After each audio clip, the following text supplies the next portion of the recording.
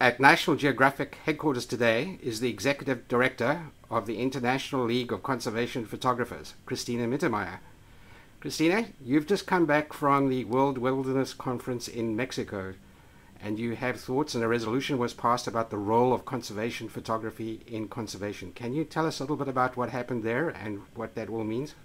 Yes, it was a fantastic meeting. You know, these international congresses are usually attended only by scientists, conservationists, people in government positions. But the World Wilderness Congress invites all members of society to participate.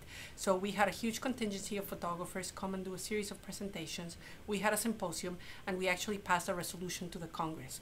Now, these resolutions are important because they become part of the permanent record of Congress. And the resolution speaks about the need to increase funding for communications if we want to be effective in conservation. And what exactly is the role of photography in conservation as you see it? How do you get the message out, and what successes have you already had? The role of photography in conservation is evolving, and it's becoming apparent that it has various roles to play. Number one, it's a convener. We have found that when you have a symposium, when you have an exhibit, you can bring important people that become part of an influential audience that can then pass on messages.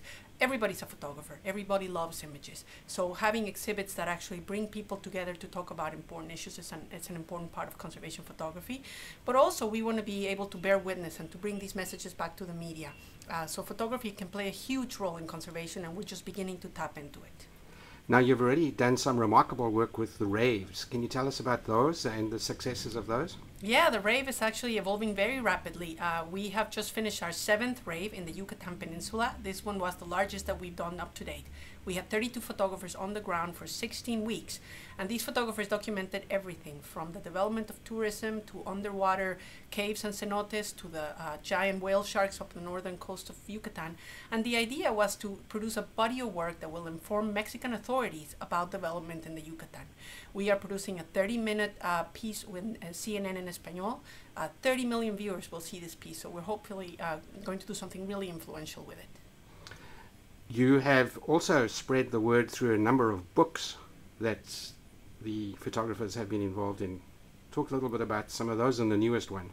This is a very exciting initiative. We are sponsored by a large cement company out of Mexico called Cemex. It's the largest building company in the world. And Cemex does something that very few corporations do, and that is to finance communications for conservation. So every year they sponsor a book. Last year they did with us Climate for Life, which was done in partnership with Conservation International. It talks about the important role of healthy ecosystems in mitigating climate change, and in particular the role of forests. They emit 20% of emissions when they're degraded or burned, so they're a natural solution for climate change. But it also talks about the role of oceans and fresh water and tipping points like the permafrost melting. This book is going to be presented at the upcoming COP15 in Copenhagen.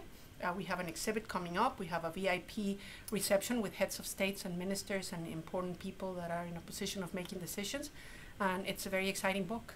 I understand you've also been on Capitol Hill with this book and the work. What has been the reception there? Well, the book is accompanied by a multimedia piece and an exhibit that's been traveling all over the United States and the world. The exhibit has been to the California Academy of Sciences, but also has been shown in Tokyo, in Japan, in Lima, in Peru, in Mexico City.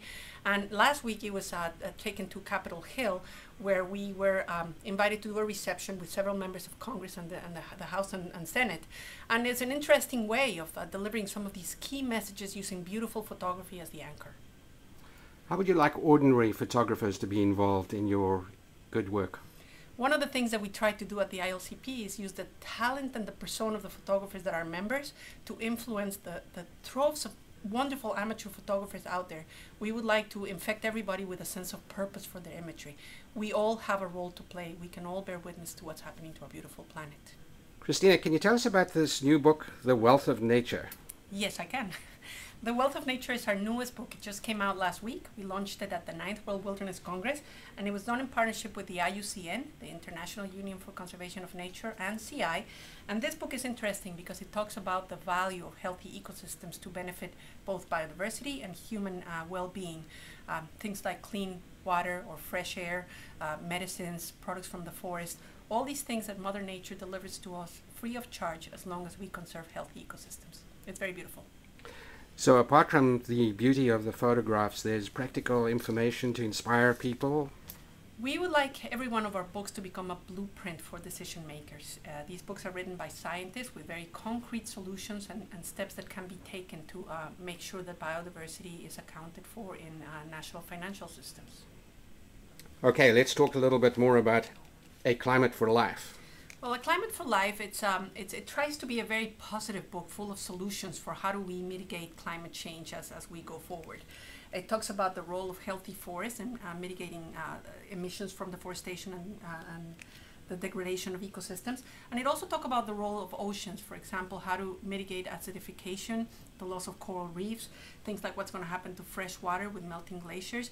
But it tries to keep it to a positive message. Biodiversity can be a huge part of the solution when we talk about climate change. We just have to make sure that the message gets to the world leaders that are going to be meeting in Copenhagen next month. Now, one of the concerns I've heard about is that through paying countries to conserve their forests, we might not be focusing on biodiversity as much as we should. Do you have any thoughts about that? That we might be going for the easy maintenance of forests and overlooking the very real hotspots of Well, that's been one of the concerns, and there's several mechanisms by which we're trying to mitigate that from happening. I think the bigger danger is not doing anything at all, just going forward without taking forest into account like we have done so far.